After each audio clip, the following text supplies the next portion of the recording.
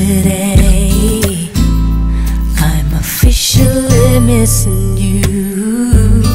I thought that from this heartache I could escape. Hey y'all, I thought I was gonna get some vlogging in,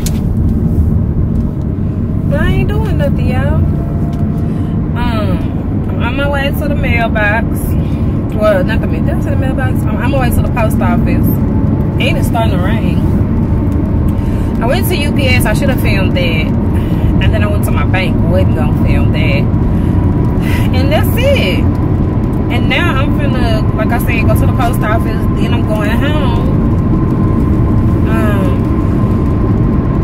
Make some spaghetti real quick. Probably try to take a nap before it's time for me to go to work. Cause I switched schedules with this girl to give her, to let her have the rest of the Friday off. Don't know what I was thinking, cause I don't never get my Fridays up for nobody.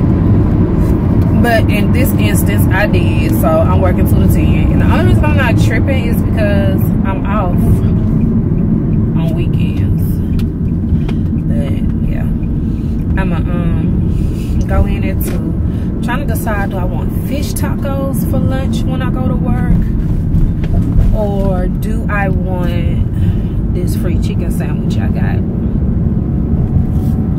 My heart wants a fried fish sandwich and a grilled fish sandwich with extra chipotle mayonnaise, but I don't know. Like, I'm supposed to be frugal right now, and I'm not being very frugal. So yeah, y'all pray for my cousin. Her mom is in hospice, and I don't know how many of y'all have lost a mom before, or even lost a parent before. Just a parent in general is hard.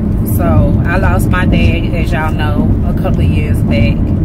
So I'm able to kind of help her through it, and it's not like the first death on their side of the family or on my side of the family. But when it's your parent, it's a totally different ball game. Like, different emotions are for different things. Like, when my girls passed, that was a totally different emotion than when my dad passed, or when my cousin passed. A lot of y'all know I had a cousin Jay, which was like my boy best friend, and he passed away at 25.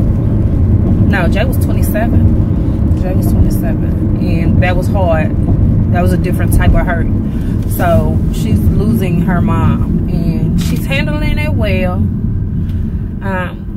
And I think she's come to terms that her mom is gonna pass, but it still don't stop it from hurting. It still hurt, because that's your parent. That's the person that gave you life. So y'all pray for my cousin's strength. I know a lot of y'all are fond of her. So I'm thinking, she's probably up at the hospice place, and I'm thinking that I'm gonna go there before I go to work to check on her. I just don't like her being up there all day, because it's like you're waiting for that person to pass on to another life, and that sometimes can be stressful and hurtful within itself. But I understand that she wants to be by her mom's side when her mom decides not to be on this earth anymore, so I respect that. But yeah, our family has been dealing with a lot lately. If it ain't the children, it's something like this.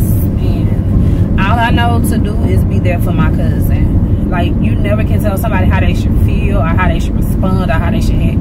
Because I know when my mom or my cousin, maybe I know when my dad or my cousin or my children passed, there was not a person on this earth that could tell me how I was supposed to grieve, how I was supposed to respond to that.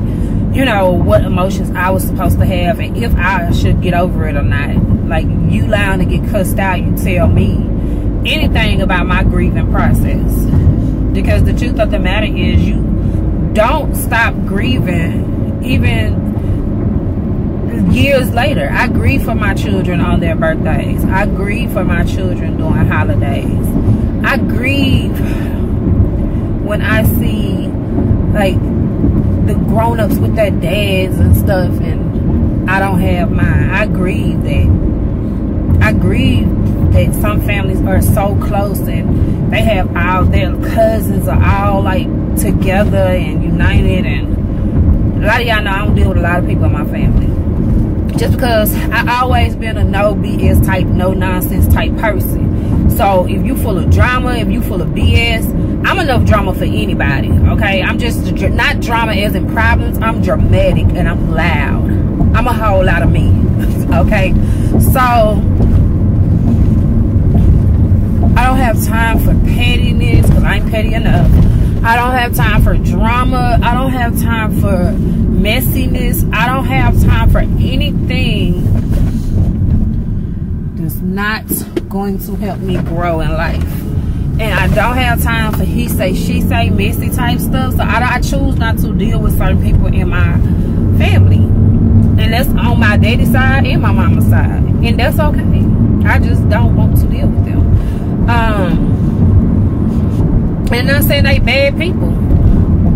They just not my cup of tea. Just like I might not be their cup of tea. And I feel like I don't care if we are family. I'm not gonna fake them and be fraud and be laughing in your face knowing that I really don't cook for you. And no sense us doing lunch. And no sense me coming to certain family functions because I don't fool with you. And my mama, like, I don't know if y'all watched the previous video when I took my mom to the crab shack. She said, when I asked her, I said, didn't nobody give me no invitation? She like, girl, you wasn't going no way. Because she know I don't fool with people. I don't fool with people. Because I don't, like I said, I don't do that talking about somebody behind their damn back. If you say it once, your ass better be able to say it again. And I'm the type of person, I'm going to look you dead in your face and say, don't come tell me, go tell her.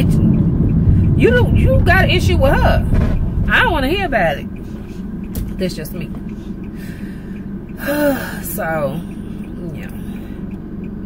yeah, I've been up since 6 this morning because although I didn't have to be to work till 2 to 10, and you know, Fridays, it's normally the days I drink. I had a nice daiquiri yesterday, and I think I used too much rum. And for a person that has acid reflux really, really bad, certain things you cannot do. And baby, I threw that rum up in there, honey, and I had acid reflux, heartburn all night, to the point I had to go to sleep sitting up, and I was so uncomfortable. And I'm so mad at myself that I did that. I just like a good drink. That's just me. I just like a good drink. If I can get a good drink, I'm set. I don't even need 2 drinks. I don't need 3 drinks. I don't need 4 drinks. Give me 1 good drink. Let me not get drunk. Let me just be feeling good and a little buzz. And we in business. And it gave me a buzz.